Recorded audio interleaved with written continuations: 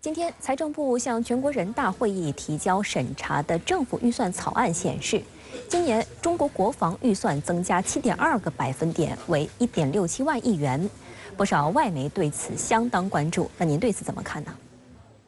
那么，对于中国军费预算问题的过分关注乃至不当炒作，这是不少外媒对于中国两会报道的一个固化的视角。不客气地说，他们呢就是戴着有色眼镜来横挑鼻子竖挑眼。军费预算很大程度上就是外媒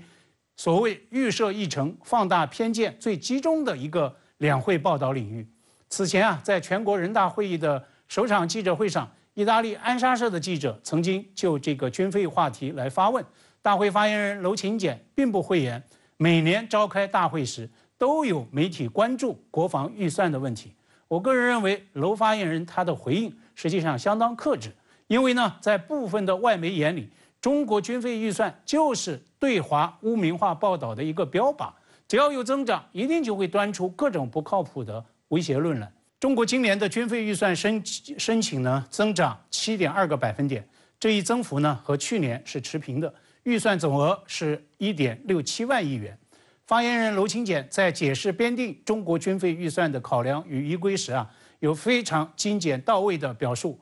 适应中国特色军事变革的需要，更好地履行大国国防责任义务，总体保持国防支出合理稳定的增长，促进国防实力和经济实力同步提升。应该说，百年未有之大变局下，动荡变革加速演进之际，世界并不太平。政府工作报告也明确指出，外部环境的复杂性、严峻性、不确定性都在上升。两场大规模的地区战争现在呢仍然在持续进行。今天中国外交部发言人严正回应了菲律宾船只故意冲撞中方海警船的事件。菲方刻意选在今天这个中国人眼中的大日子来发难，我想这也正是在南海方向对外部环境复杂性、严峻性与不确定性的一个细节的见证。所以也正如政府工作报告所指出的，要深入贯彻习近平强军思想，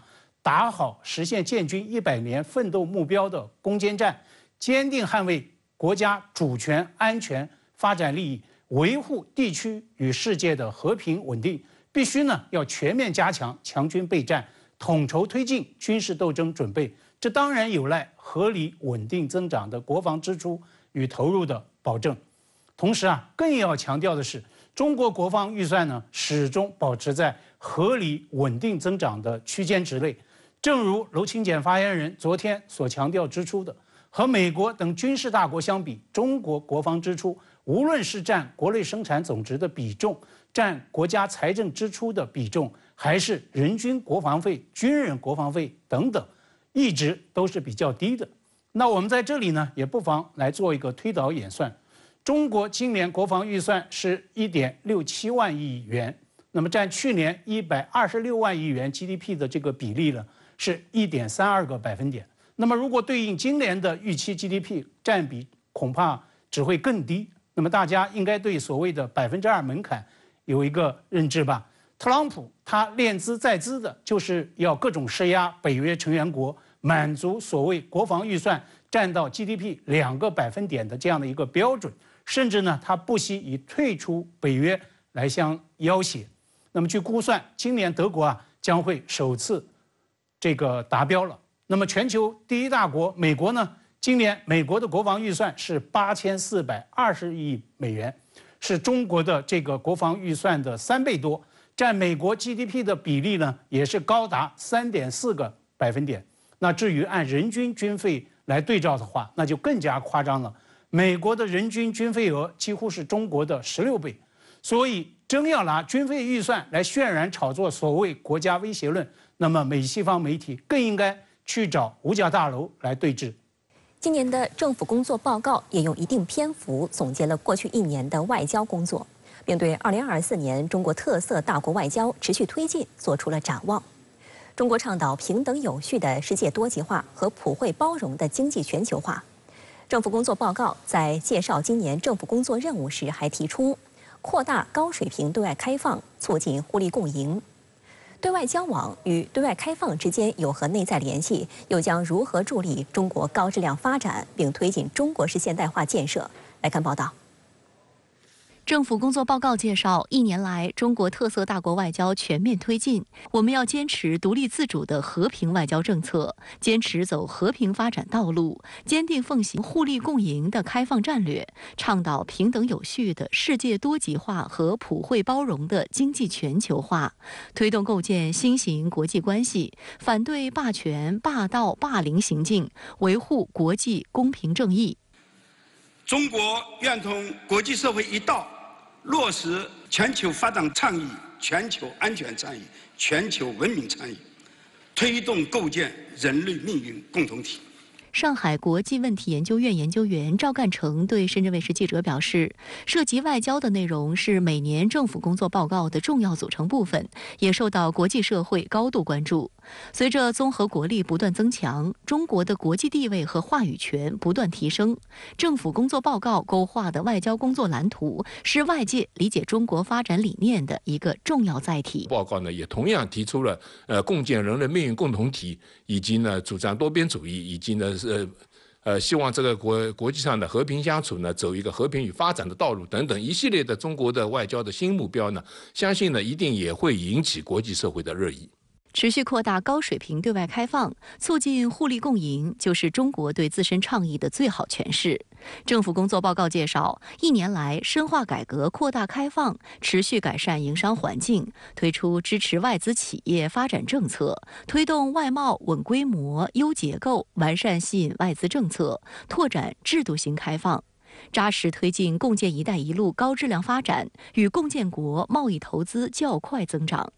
深圳卫视注意到，扩大高水平对外开放，促进互利共赢，也被列为今年政府工作的10大重点任务之一。主动对接高标准国际经贸规则，稳步扩大制度型开放，增强国内国际2个市场2种资源联动效应，巩固外贸外资基本盘，培育国际经济合作和竞争新优势。推动外贸质升量稳，加大吸引外资力度，推动高质量共建“一带一路”走深走实，深化多双边和区域经济合作。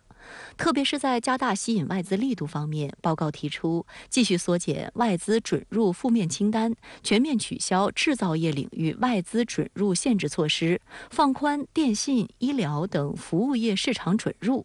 深圳卫视注意到，全面取消制造业领域外资准入限制措施，最早是去年10月18日，由国家主席习近平在第3届“一带一路”国际合作高峰论坛开幕式上首次对外宣布。作为率先推出的举措，当时中方还宣布取消汽车行业对于外资股比的限制措施。美国特斯拉、韩国现代、德国宝马等车企在华业务都完成了控股甚至独资，营商环境不断优化，也不断吸引高端制造业跨国企业来华投资。据德国经济研究所统计，2023年德国对华直接投资总额达到创纪录的119亿欧元，为2014年以来最高水平。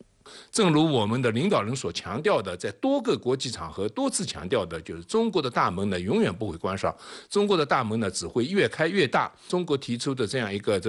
全球化的目标呢，在迎接这个逆全球化的挑战的时候呢，应当说呢是能够发挥巨大的作用的。值得注意的是，中美元首旧金山会晤以来，美国企业家访华次数明显增多，不少美商更是组团前来。2月底，全美最大商业行会机构美国商会会长兼首席执行官克拉克就率团访华。他在中国期间多次强调，中国是美国企业极为看重的市场，美国商会愿继续支持美企在华兴业，持续深化中美经贸关系和互利合作。